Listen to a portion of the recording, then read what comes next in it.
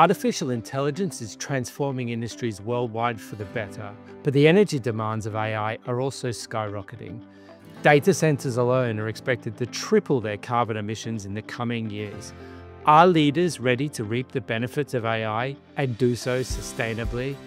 The vast majority, some 69% of the 608 C-level executives and business executives surveyed by Economist Impact, said that they are planning to make AI sustainability a top priority in the next year.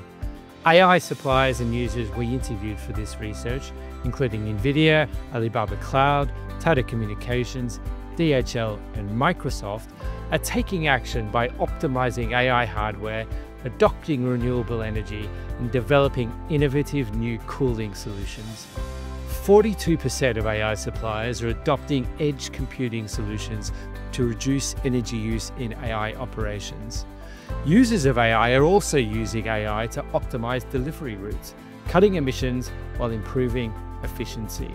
For example, Tata Communications has launched AI and IoT solutions like smart metering for real-time water usage monitoring and rainwater harvesting.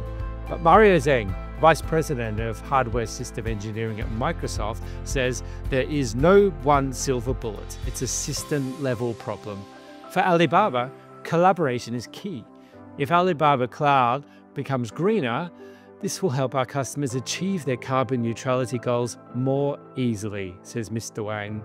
However, challenges remain. Companies struggle with fragmented policies, unstable power grids, and a lack of AI sustainability standards. Energy resilience is a big concern for NVIDIA.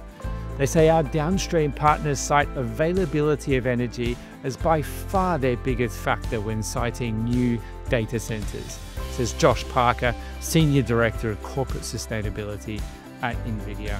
But AI users don't want excuses and are demanding action. 96% expect suppliers to have sustainability targets in place within a year.